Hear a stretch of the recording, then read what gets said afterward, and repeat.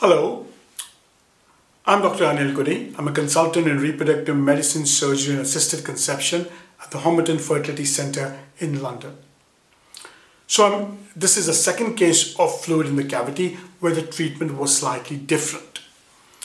Now, the reason I presented a fluid in the cavity a few weeks ago, and there it was using estrogen and using letrozole and trying to give estrogen through a transdermal route and increasing the endometrial thickness. Here it's different, and this was a 37-year-old lady with a previous myomectomy with multiple small fibroids with fluid in the cavity.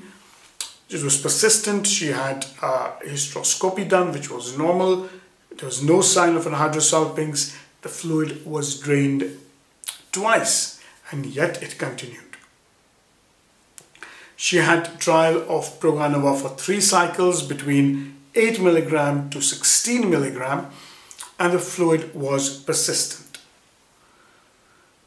So when she came to me, and I'm a great believer that you don't need high doses of estrogen, and please move away from giving huge doses of estrogen to women. They're not good drugs, and women react quite badly to these drugs sometimes.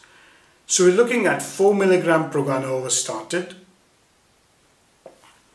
From the first day of the period, scan was done on day 7 and the fluid persisted. So I took an IUI catheter and I drained the fluid at that stage.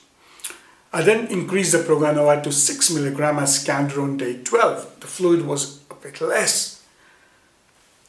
And then I decided to put a catheter again and drain the fluid again. Clear fluid. On day 16, another scan was done and there was no fluid in the endometrial cavity, and the endometrium was 7.9 mm trilaminar. Then you'd say this, why, if you decide to put an IUI catheter, are you not lowering the chances? And I'll ask those who do instill GCSF, which is granulocyte colonizing factor, what happens then?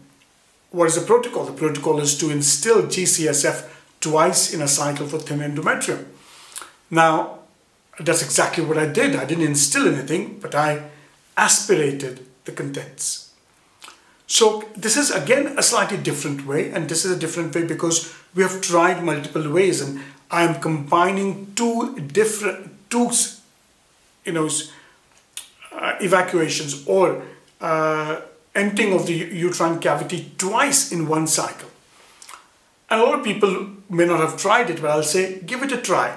Within the same cycle, try and see if you can get the fluid sorted out and then continue the estrogen for another 4 to 5 days. If the cavity is good, do the transfer.